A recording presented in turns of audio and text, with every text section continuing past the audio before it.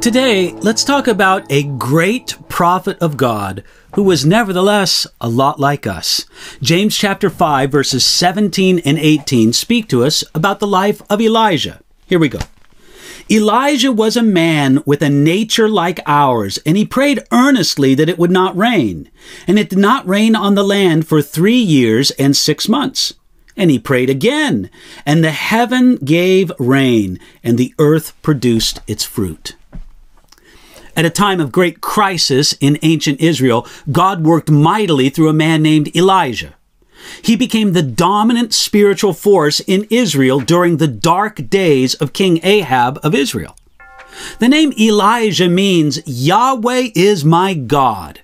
And in the days when Ahab's government officially supported the worship of Baal and other Canaanite gods, even the name of this prophet told the truth.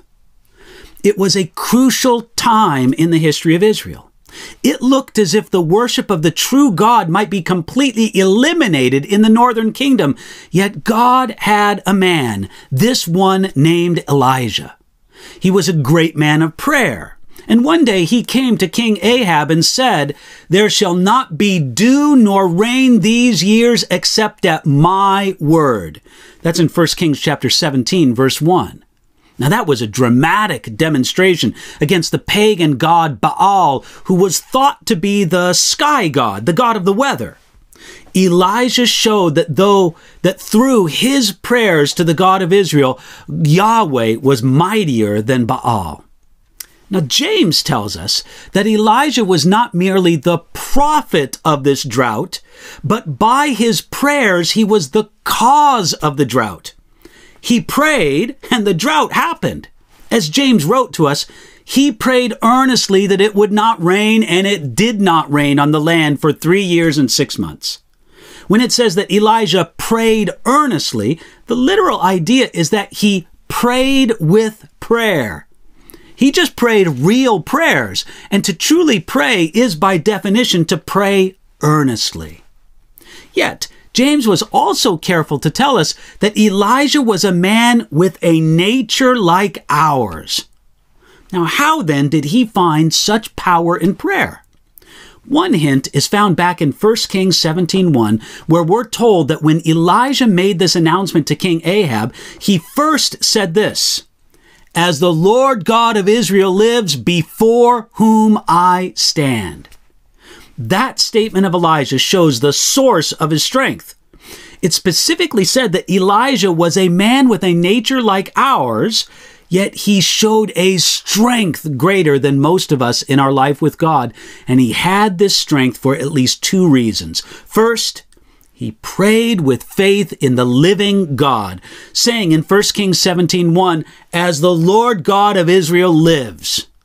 Everyone else felt that the Lord was dead. But for Elijah, the Lord lived. The living God was the supreme reality of Elijah's life.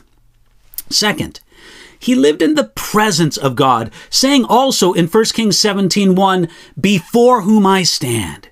He stood in the presence of King Ahab, but he was conscious of the presence of someone greater than any earthly king. The angel Gabriel himself could not choose a higher title than the one who stood in the presence of the Lord. Elijah is a model of earnest prayer that was answered by God. His effectiveness in prayer extended even to the weather.